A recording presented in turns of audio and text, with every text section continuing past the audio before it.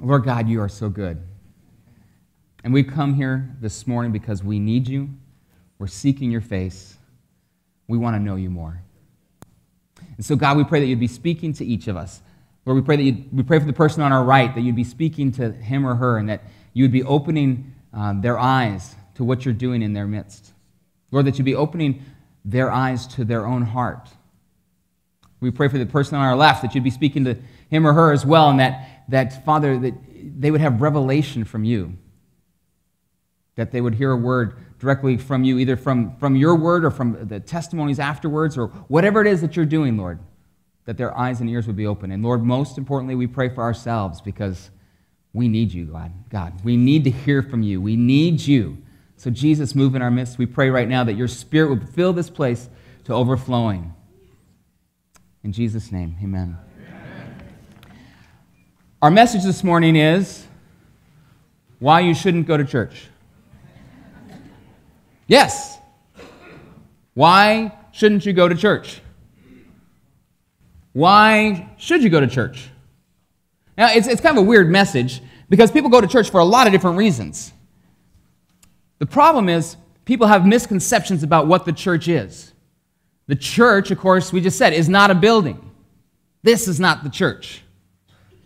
Church is not a service time. It's not what church is. Church is not an organization. None of those. The church, it's the assembly of God's people. It's when the assembly of God's people come together, that is what's called church. So this message is not about why you should stop going to church, but this message is about the motivation for why you go to church. See, why you shouldn't go to church, there's going to be a lot of reasons why you shouldn't, there's a lot of reasons why you shouldn't. And we're going to be talking about both. Hebrews 9:24 or 10:24 says, "Let us consider one another in order to stir up love and good works, not forsaking the assembly of ourselves together." See, that verse right there tells us that we're supposed to gather together. We're not supposed to give up meeting together. There's a lot of people in the church today that say, you know what, I can be a Christian without going to church. And I can appreciate that, but you can't be a growing Christian. You can't be really part of the body of Christ because the body of Christ is when we gather. And we're going to be talking about that. In fact, 1 Corinthians 3:16 says, "Do you not know that you are the temple of God and that the Spirit of God dwells in you?" The Spirit of God dwells in you. You are the temple of God. Now, we often take that verse and we personalize it, but really that verse says, you, plural, are the temple of God. It's so when we gather together, we become the temple of God. Together. Gather together. That is the church. Well, today, our world today beats up the church for a lot of reasons. Well, the church is a bunch of hypocrites. Well, the church is this. The church is apostate. The church is that. On this next screen, this is what way we treated the church. We battered the church. She's a battered bride. Not because Jesus beat her up, but because we beat ourselves up. And we give lots of reasons why you shouldn't go to church. And you're here, so you obviously have gotten over some of those reasons. Or maybe you're coming back for the first time and you're just testing it out, having been burned or hurt in the past. And God knows that. You're here for a reason. God has a purpose for why you're here today. He wants to speak to you. But we're not here to beat up on the church. But we are here to talk about motivation. What is your motivation for going to church? What's your primary motivation for going to church? Look on this next screen. What is your primary motivation for going to church? I want to get a little feedback from you, so I want to have a little survey, okay? So this is the one time, this is probably the first time and maybe the only time at Reveal where we ask you to pull out the cell phone and I want you to vote in terms of your personal heart. Why do you come? Why are you here today? And so what you're going to do is the phone number that you're going to text for this vote is phone number 650-600-9016.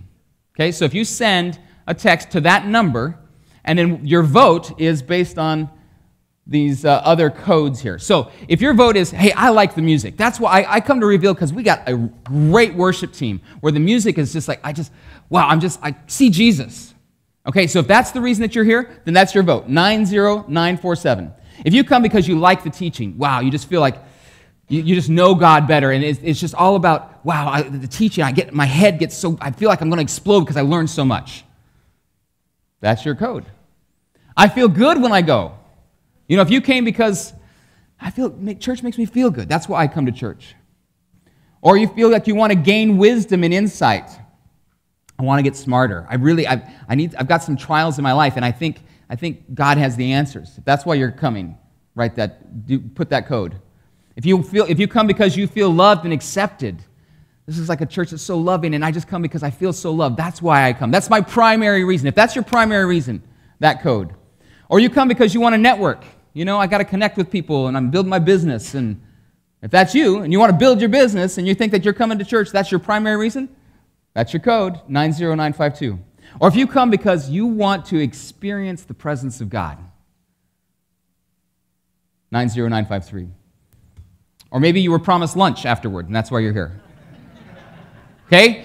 Maybe you weren't promised lunch, but maybe you were dragged here by your mom or your dad, by your son or your daughter. You were dragged here. That would be your code, okay? I'm here under compulsion. I'm here because I have to be here. 90954, okay? Or I'm searching for meaning in life. Maybe you're just not sure about this whole Christian thing. You're trying to find some answers I don't understand. 90955. Or you need help. 90956. Or you know what? Hey, I come for all of those reasons. Now, if you come for all those reasons, recognize that are all those reasons yours? Did you come to network? Because maybe not you didn't come to network, but you maybe came for some of the others. I want you to mark down your primary reason. And I want you to send that text, and they're tallying it right now. Send that text. If you haven't sent it yet, send it right now because you get your vote in. Here's your one chance. You get to say something at Reveal and get your vote in. Obviously at Reveal, we have an open mic oftentimes to share testimonies and praise reports. Today we didn't have the time to do that, but here's your chance to have an impact on why you come to church. Okay? Polls close in 30 seconds. All right, get your vote in. Going, gone. Okay, they're going to work in the back there, and they're going to take the tally here. All right. So, motivation, oh, yeah, there you go. Most of you came because you want to experience the presence of God. Over 40% of you that voted, a bunch of you were shy and didn't vote, I saw. But 40% of you said, I came to experience the presence of God. Okay, cool, we're going to talk about that. Look at that. About 15% of you said, I came because of all those reasons. Okay? Some people said, I came, 20% said, I came because I want to gain wisdom, insight. I came because I want to know something new. I want to learn. All right. Some good reasons. Some good reasons. Are those reasons that you should go to church? Let's talk about it. Let's talk about it. Motivation determines everything. If you come for the wrong motives, when things change at church, you may be disappointed, discouraged, or disgruntled. So, if you came because your boyfriend or girlfriend was coming to church, and then you stopped dating your boyfriend or girlfriend, you ain't coming back to church unless your motivation has changed. I know some of you actually, that's how you got saved. You came because of boyfriend or girlfriend, God caught a hold of your heart, and then all of a sudden your motivation has now changed. You're here for a different reason, so you keep coming back, even though you may have broken off that relationship. But what's your motivation? Wrong motives, if they're not changed, you will eventually leave the church, and you may even walk away from God because of it. So let's talk about the reasons you should not go to church. Ready? Number 1. You shouldn't go to church because of the music. Sorry, folks. Those of you that put that, but we have such a great worship band. I just love the music. Yeah, but what if the music changes? I mean, today, it was Allie leading instead of Pastor Dave. Oh, I love it when Pastor Dave leads. He's great. Well, what about Allie? She's good too, but I like Pastor Dave better. Really? Is that why you come? Because it's not about the music. You know, last night, Allie was leading worship, and I previously, several years ago, I was a lead pastor at a church, and Allie happened to pick a song set for the songs last night were like all my favorite songs. She and I hadn't talked, but she picked all my favorite songs. And I was like, oh, this is great. Oh, I love this song. I love this song. And the focus was, I love this song, not I love Jesus. It was all about me. And I was loving the worship. Why? Because of me instead of God. My focus was wrong. And so often, most people, honestly, if you go back, at least for me, remember when my wife and I were looking for churches 20 years ago, and we're like, it always felt like you had to compromise. You either went to a church that had good teaching or had good worship, and it was really hard to find a church that had both. And that was the motivation. I'm trying to find a church that has good teaching and good worship, and if it has those, that's why I go to church. Wrong answer. Wrong answer. Don't go to church for the music. You also shouldn't go to church because of the teaching or to gain wisdom and insight. I know, 20% of you said that, but you shouldn't go to the church to gain wisdom and insight. Why is that? Because 1 Corinthians 8:1 tells us that knowledge puffs up. Knowledge puffs up. See, our heads are like this balloon, right? And when we get knowledge,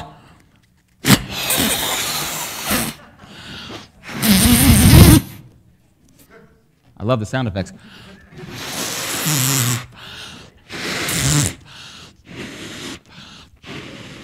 Are you getting nervous? My face is closer. Now, knowledge puffs up. And what happens is the more knowledge I get, my head gets bigger. On this screen here, you see it. This is a church in Antarctica. And so a weather balloon in Antarctica didn't happen, okay, in case you're wondering. But a weather balloon happens because you fill it with lots of air, and you fill it with not just regular air, with hot air, right? And the heat causes it to lift up. What happens with knowledge is it puffs up our heads, and then if it's hot air, which is what most of us are full of, it puffs us up and makes us feel better than we ought. We consider ourselves higher than our others instead of considering others higher than ourselves. We look down on others because I wouldn't do that. I know better. Knowledge puffs up. In fact, look at Acts 17:21. Paul, when he was preaching to the Athenians, we hear a little chide here from Luke here in Acts 17:21. It says, "For all the Athenians and the foreigners who were there spent their time in nothing else but either to tell or to hear some new thing." It's so often, when you leave church, when you leave the service, is your evaluation of how the service was by if you learned something new. Oh, it was a good service. I learned this. It was a good service because God spoke to me, and so I heard this, and I know this, and I can't tell you how many times I've thought, it was a good service because I learned something. My head got bigger. My head got bigger. Is that really what it's supposed to be about? No, actually it's supposed to be just the opposite. It's supposed to be, we actually find transformation when our head gets smaller and our hearts get bigger.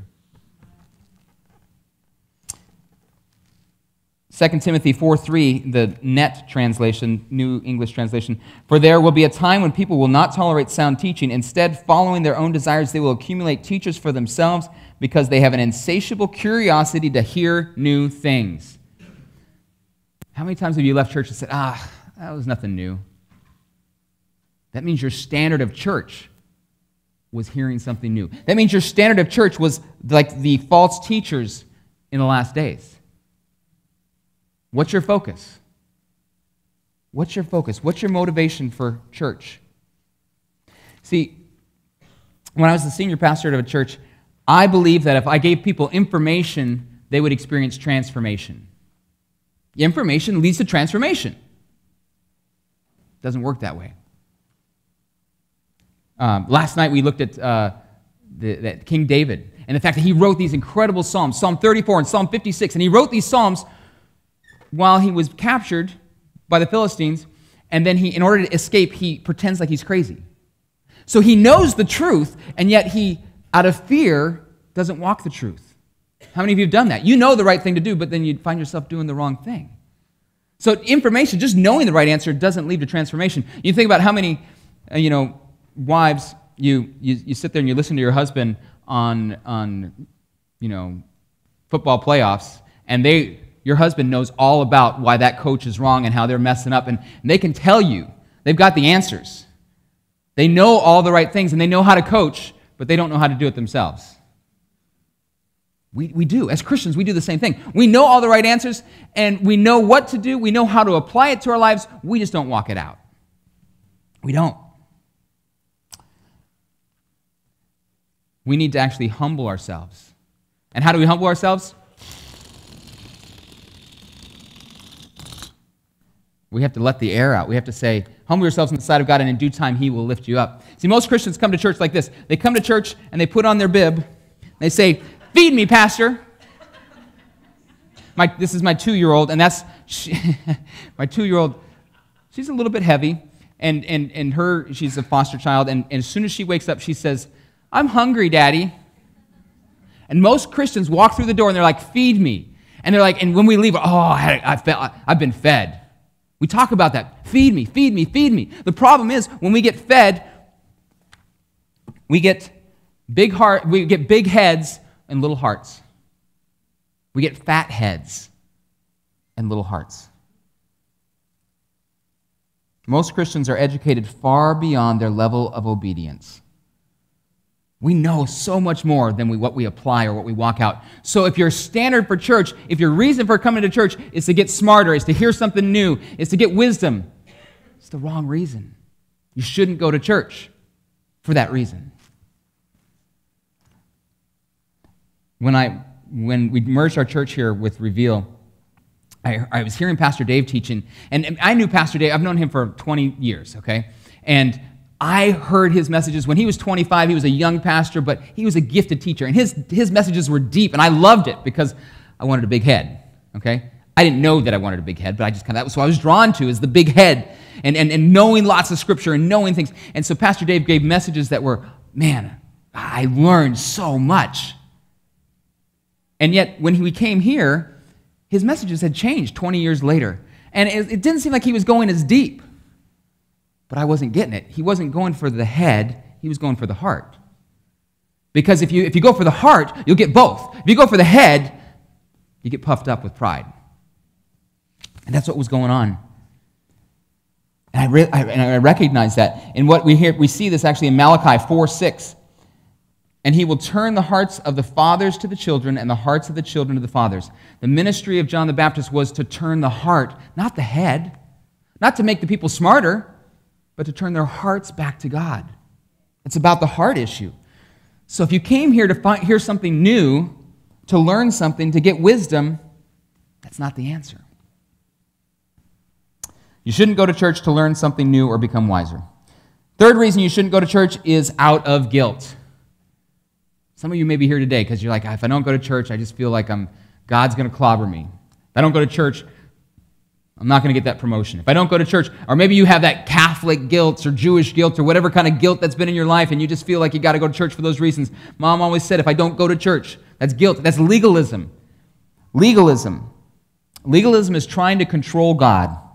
God, if I do this, you owe me. If I go to church, then you owe me. Does that sound like the reason to go to church? I don't think you can control God. But we try to earn His favor. We try to win His favor by doing those things. It's not the reason to go to church. You also shouldn't go to church because it makes you feel good. 1 Timothy 4:3, for the time will come when they will not endure sound doctrine, but wanting to have their ears tickled to feel good. They will accumulate for themselves teachers in accordance to their own desires. If your motivation is to feel good, you could be led to a different church that tickles your ears and makes you feel good, but your motivation is wrong. I mean, we could do all sorts of things. We could have a church that everybody that comes in gets $10. And if you bring 2 people next week, we'll give you $10 more. And if you bring them, and we create this pyramid scheme of $10 things, and we'll do the $10 tithe thing, and everybody's like, I like this, I get my Starbucks card, I'll get my $10, and the motivation there is, I feel good. No. Or whatever thing makes you feel good, if it's about you, that's not what church is about. Church is not about you. I love this quote from John Piper. And it says here, God is most glorified when we are most satisfied in Him. In other words, if you are seeking Him, if you're seeking God, if you're seeking Jesus, the result is you will feel good. But if you're seeking to feel good, you've got them in the wrong order. You got to seek Him, and as a result, you'll feel good. But if you seek feeling good, you'll miss Him. And much of the church has missed Him. Well, fifth reason you shouldn't go to church is to feel loved. Well, I mean, when you go to church, you should feel loved, but that shouldn't be your motivation. If you're coming because I just feel so much love there, I just feel so much love at Reveal, it's just such a friendly, I can't walk through the door and I get 3 hugs. Well, we want that, but what happens when you only get 1 hug? It's not as much love in your church. It's a cold church. In fact, I didn't get any hugs. Nobody talked to me. Did the church change? You may be changed. This church that you see here is actually in Antarctica. It has to be the coldest church on the planet. Okay? It is. It's the coldest church on the planet. I mean, it's sub-zero most of the year, okay? Now, it's this little church that seats 30 people, and it's a Russian Orthodox church, okay? But it's an amazing little thing. I mean, I just love the picture because it's literally the southernmost, one of the southernmost points in the world, and the church the furthest south, and they mainly minister to penguins. The church, if you were to go in there, they don't see many people, and so you're going to be welcomed, you're going to be loved, regardless of denominational stuff. Because they're there to minister to people. And they don't get many people. Cold church, if you came to church because you felt loved and that was your main purpose, there will come a time where you don't feel loved. What about when you get disciplined? What about when you get challenged? I didn't like that. It's funny because a lot of people say they love to come to Reveal because they get challenged and they feel like, I not being told what I want to hear, but I'm being told what I need to hear. Which is funny. It's not funny. It's great. But here's the problem. Until it goes too far. Until you challenge me out of my area that I don't want to go. And then I'm not going to that church anymore. And so if your reason to come into church is because you feel enlightened, you feel smarter, you feel challenged, you feel loved, and those things go away, do you leave church? If that was your reason, yeah, you will. You will. And it doesn't mean that the church changed. It means that your motivation was wrong and you changed. What was going on with you? Oh, certainly, there are things that we can do as a body of Christ that we do things wrong. Okay, we make mistakes. I'm not saying that we don't make mistakes and that we don't change. There are things that, as a church, we are growing and evolving and going through a maturing process, and sometimes we do things right, sometimes we get it wrong. But ultimately, what's your motivation? You shouldn't go to church to feel loved. 6th reason, you shouldn't go to church to network. I know many people who got saved at an Amway convention, okay? Praise the Lord for Amway and people getting saved. The problem is, a lot of times they get saved and then their upline tells them, now, you go find a good church and you can go share this with Amway, with all those people at that church. And all of a sudden you're looking at people as dollar signs. That's the wrong reason to go to church. That's not why we come to church. We don't go to church to network. We don't go to church to build our business. You shouldn't go to church for that reason. Number 7, you shouldn't go to church to experience the presence of God. Uh-oh. This is going to be controversial, I know. Some of you may disagree with me, and that's fine. You can be wrong. But, no, I'm just kidding, okay? But if you go to church primarily to experience something, the motivation is you. And if you don't experience it anymore, does that mean that the church changed? No, it could mean that you're just in sin. It could just mean that you've hardened your heart to things and you're wrestling with God and you don't like what you've been told by the Holy Spirit, and so you go to church and there's just something between me and Pastor Dave, or me and Pastor Ty, or me and Pastor Jacob, or me and this first person. And all of a sudden, you go to church and you're not feeling it anymore. You don't experience the presence of God. And so you begin to say, I'm going to check out another church. you were coming for an experience instead of a person. If you're coming to church for an experience, to experience the presence of God, now there's a challenge. Sometimes we use the presence of God as a phrase to refer to God. But if you're really coming for that experience, you're talking about feelings again. And that's going to lead you astray. There's going to come a time where you don't experience it. Will you continue to come? Psalm 16:11 says, "In your presence is fullness of joy." Yes. And where the Spirit of the Lord, there is freedom. Where the Spirit of the Lord is, there is freedom. Praise God for that. But my motivation is not for an experience. My motivation needs to be for a person. So why should you go to church? Well, I've already kind of tipped my hat there. 1 Corinthians 2:1, "And I, brethren, when I came to you, did not come with excellence of speech or wisdom, declaring to you the testimony of God. For I determined not to know anything among you except Jesus Christ and Him crucified." Look at that verse 2. "I determined not to know anything among you except Jesus Christ and Him crucified. I was with you in weakness, in fear, and in much trembling. And my speech and my preaching were not with persuasive words of human wisdom, but in demonstration of the Spirit and of power, that your faith should not be in the wisdom of men, but in the power of God." The number one reason you should go to church, to know Jesus Christ and Him crucified. That's why we go to church, is to know Jesus. Now, we know, okay, I know about Jesus, and I want to, sometimes we fill our head with stuff about Jesus and think that we've experienced church or that we've gone to church. But really, church is about knowing Him personally. You can know about Abraham Lincoln, but do you know him personally? No. But you can know Jesus personally. And it says to know Him crucified. That's really speaking of the gospel. We need to understand the gospel. We need to understand how far we've fallen in our sin. And we need to understand the fact that we can't do this walk on our own. The fact that we need Jesus. We need His presence. We need His power. John 17:3, "And this is eternal life, that they may know you, the only true God, and Jesus Christ whom you've sent."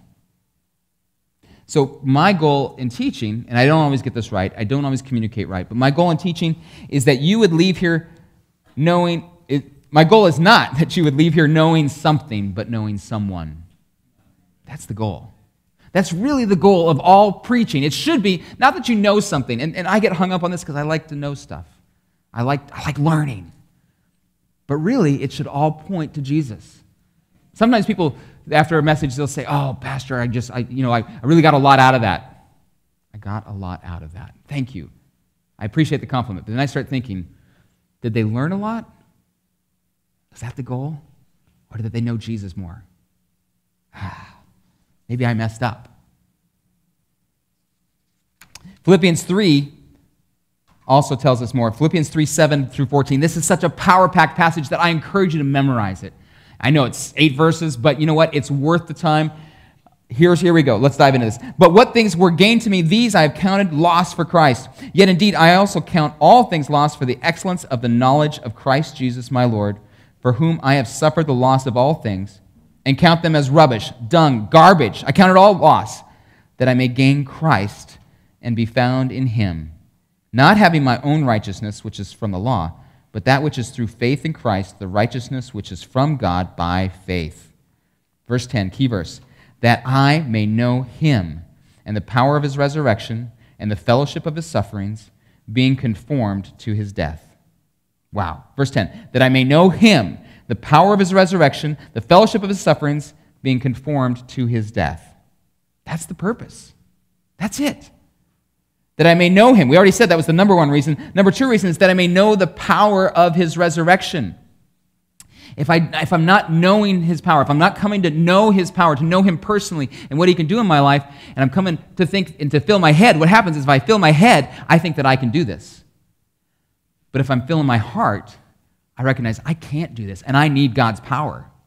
If I'm coming for that reason, then the result is my head gets smaller because I'm realizing how great He is and how much smaller I am, and then His power flows through me.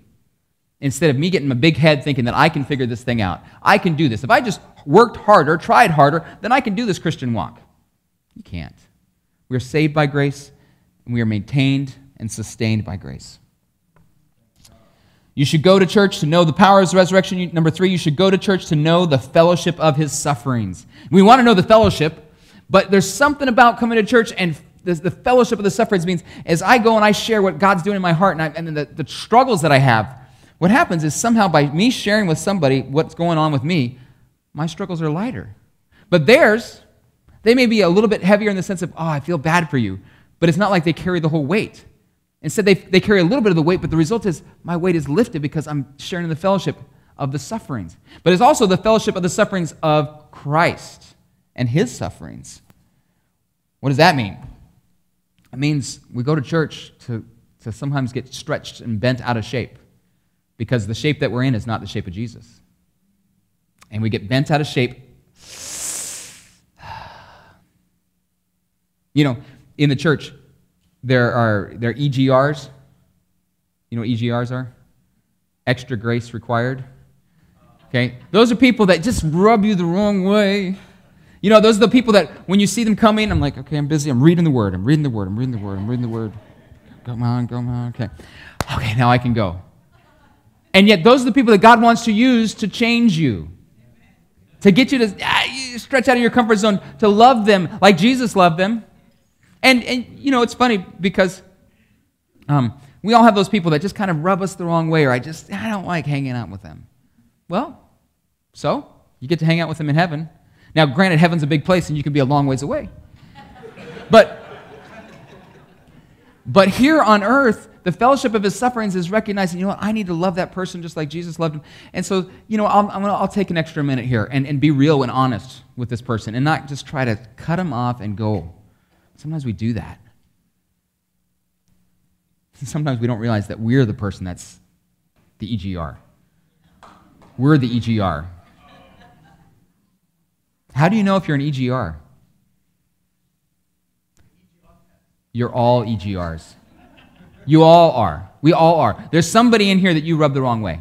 You looked at the wrong way. You know, you said something and they took it the wrong way, and all of a sudden people are.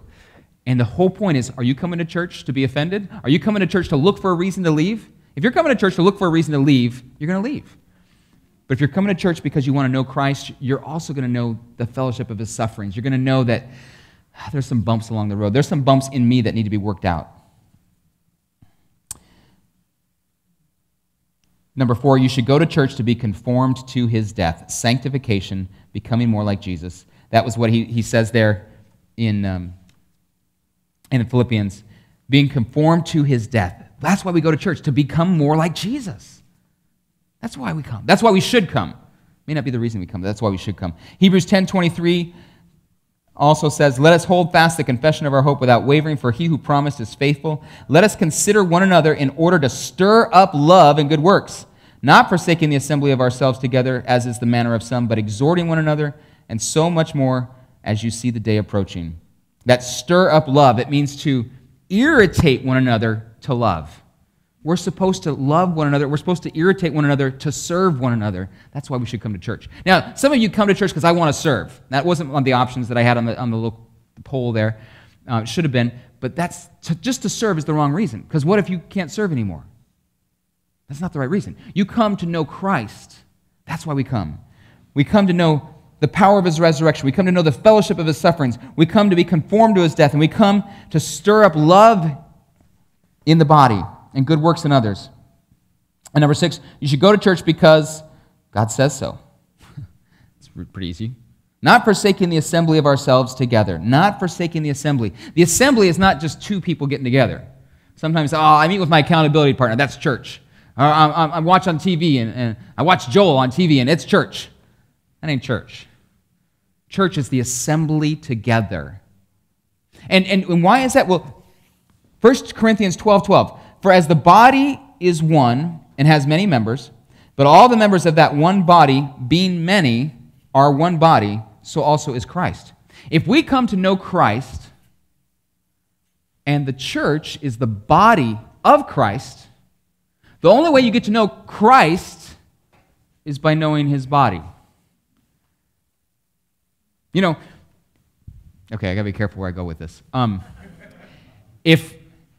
I was dating my wife, I didn't want to just know her intellectually, okay? Be honest. I didn't want to just know her intellectually. I wanted to know all about her. I wanted to know her body and her mind and everything about her. And yet somehow in the church, I don't want to know the body of Christ. They rub me the wrong way. It's too much work. It's too much trouble. I just want to know Jesus. Hey, 1 John tells me that I have no need for anyone to teach me. It's just me and Jesus, and we're good. And you're missing out on the body of Christ. You're missing out on experiencing Christ. You're missing out on knowing Christ. You can't know Christ without knowing his body. You can't know Christ without knowing his bride, the church. You can't. You can't. That's what God created it. In Genesis, before the fall, before sin entered the world, God said it is not good for man or woman to be alone. It's not good for you to be alone. Now, you're here, so you're not alone, but there's going to come a time, there's going to come a temptation when something rubs you the wrong way and your motivation for church is exposed. And you decide, I'm out of here. I got to find another church that tells me what I want to hear, that feeds my soul, that I experience the presence of God. Or you fill in any of those gaps, the reasons why we shouldn't go to church, and you make that your motivation. You're going to find another church that does it for a season, but eventually that motivation will expose itself again as that motivation is stripped away, because God doesn't want you to come for an experience. God wants you to come for himself. You're not going to be satisfied until you're satisfied in him alone. In him alone. So, wrapping up, personal application. Personal application. What's your motive for coming to church? And how do you know what your motive is? Here you got a whole bunch of reasons. Okay, look at the list below. Identify those things that if they changed, you would feel uncomfortable attending Reveal Church or consider leaving because something changed. Well, let's just walk through these. Okay, walk with me. Don't read them all. Just walk with me here. Music. If the music changed and we started doing country western music, would you leave? Some people are out the door. Some people are like, I'm in. I've been waiting for this. Now, that's the wrong reason. Remember, if you're coming for the music, you're coming for the wrong reason. The music's not about how it makes you feel. It's about worshiping God. That's what the music's about. Teaching. If you're coming for the teaching. And what if Pastor Dave decides that every week we're going to break into small groups? And if you were here a few weeks ago when he did like a little 15-minute devotion, and he said, you know what we need to do today is we need to break in groups of 5 or 6, 7, and then you're going to share prayer requests and pray for one another. And that's church. And you're like, there's no teaching? What kind of church is that?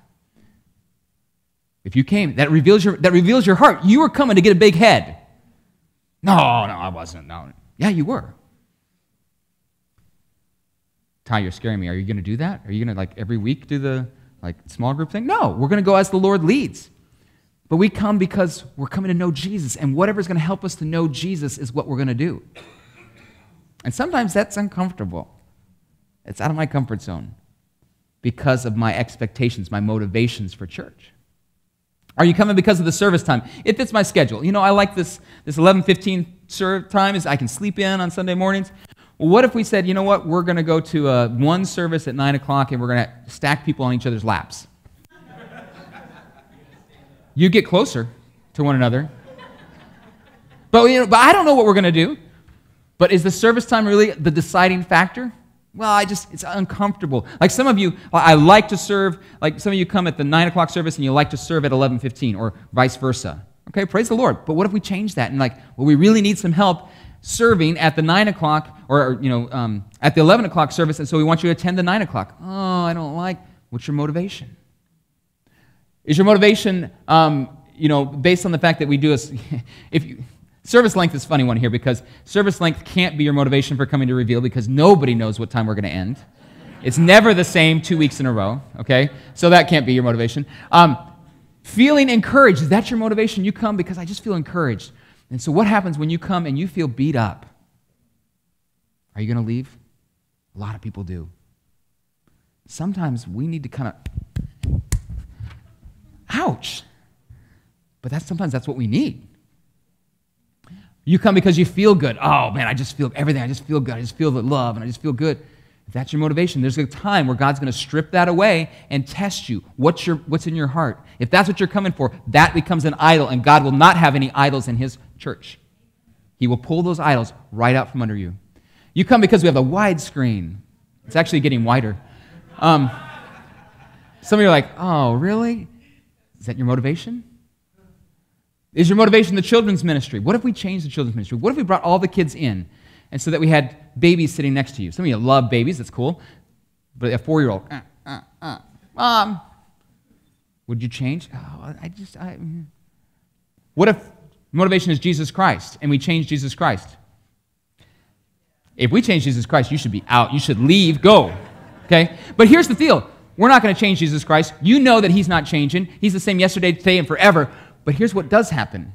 We change doing something else, and you tag that as we're changing Jesus. People do that all the time. They leave a church.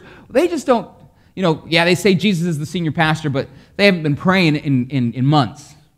Or something happens, and you just begin to, I don't like that. I don't think Jesus is the center anymore. Really? We got to know the hearts. Got to know the hearts of the pastor, the leadership. Where are we going? Yes, if Jesus Christ changes or Jesus Christ is no longer the senior pastor, you should leave. Because Jesus Christ, we say, and we don't just say it, we really believe it, and we try to seek that so that Jesus Christ is the senior pastor and the Holy Spirit is the worship leader. He's the only senior pastor, Jesus.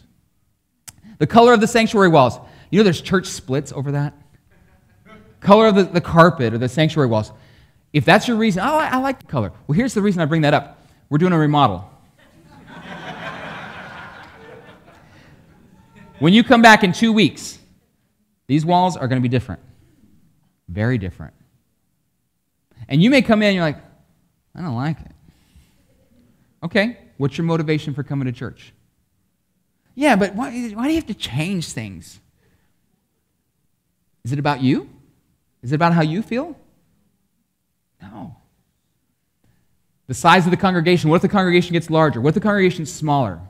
What if persecution happens and our church goes from whatever size we are now to just 50 people gathered together? Wow, it's just not the same anymore. We don't have the electric guitars anymore. We don't have all that fancy stuff anymore. In fact, we're meeting in homes now because we've been kicked out. We've lost our tax-exempt status because we were preaching the truth, and the church gets smaller. And are you going to leave the church too?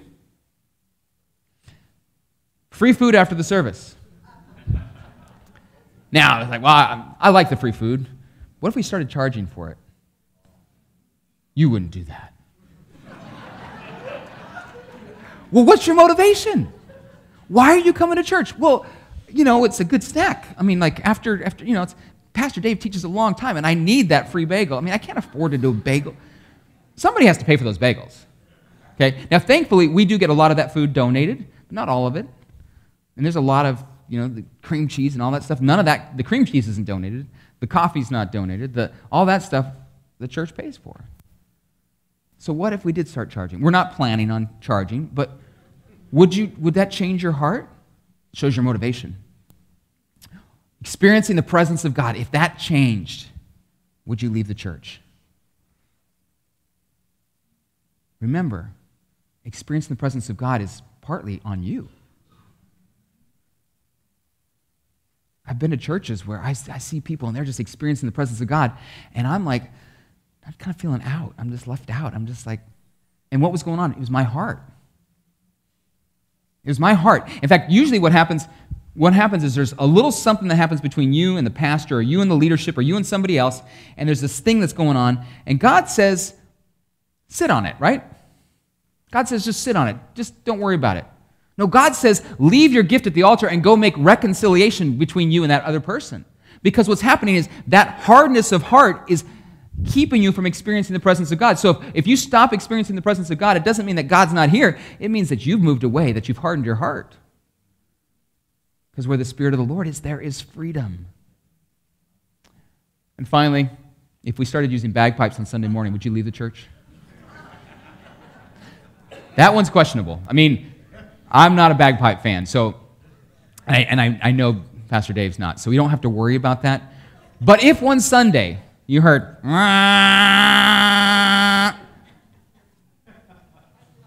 you would just say, okay, Lord, this too will pass. What's your motivation? I want you to think about that. Is there anything at Reveal that if we took away, or God took away, that would make you say, Because if there is, and it's not Jesus, your motivation's wrong. Let's pray.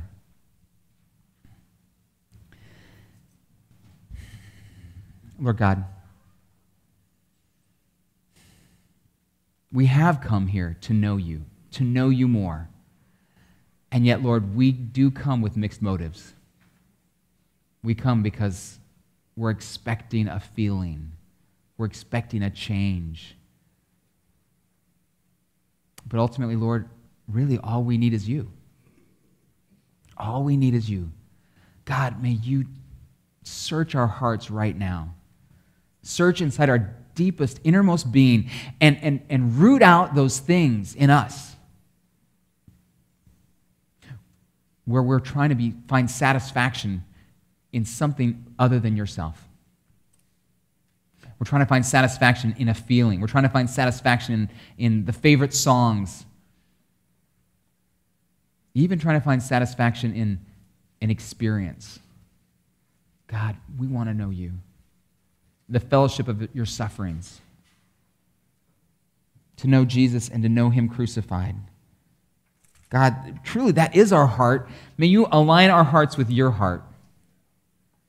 Right now, as the worship team prepares for a final song, I want you just to pray. I want you to seek him. And if as I went through that list, if there are things that we talked about that got you a little bit nervous, recognize that that's an area that the Holy Spirit wants to speak to you and say, you're trusting in something else. You're putting your hope in something other than Jesus. And you need to find healing. You need to find healing. That area of your life where you're looking to feel good, it's because you haven't dealt with the past. You haven't dealt with that area in your heart where you were hurt. And God says, I want to minister to you in that area so that you're no longer feeling that that's your reason to come. Just as the Word of God says, delight yourselves in the Lord, and he will give you the desires of your heart. If you delight yourself in Jesus, he'll give you Jesus. Not what you want. He will give you Jesus. Delight yourself in Jesus, and he'll give you Jesus. Seek the Lord.